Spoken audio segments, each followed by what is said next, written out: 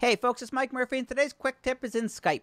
If you are using Skype to record interviews, whether it be for client meetings or for live streaming, or if you're a podcaster doing Skype interviews, you need to be aware of this one audio setting that is the cause of so many issues.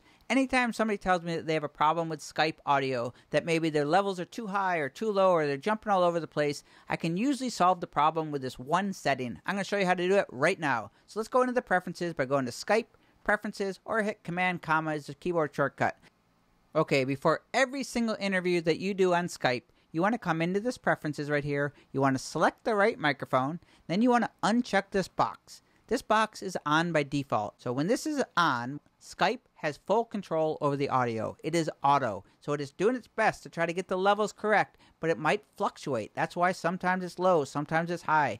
You want to make sure this is unchecked, and then you can control the input levels right here using your mixer or your interface or on your computer in the sound preferences. This does not work if this is checked because Skype is automatic. It's overriding your inputs. So you want to always uncheck this as long as your microphone's select. If you get the right levels, which is somewhere around 3/4 usually, then it's never going to change. You are going to have full control over it. So every interview, make sure you have the right microphone, uncheck this box, set the levels correctly, and you should be good to go. Your levels will stay consistent throughout the entire interview.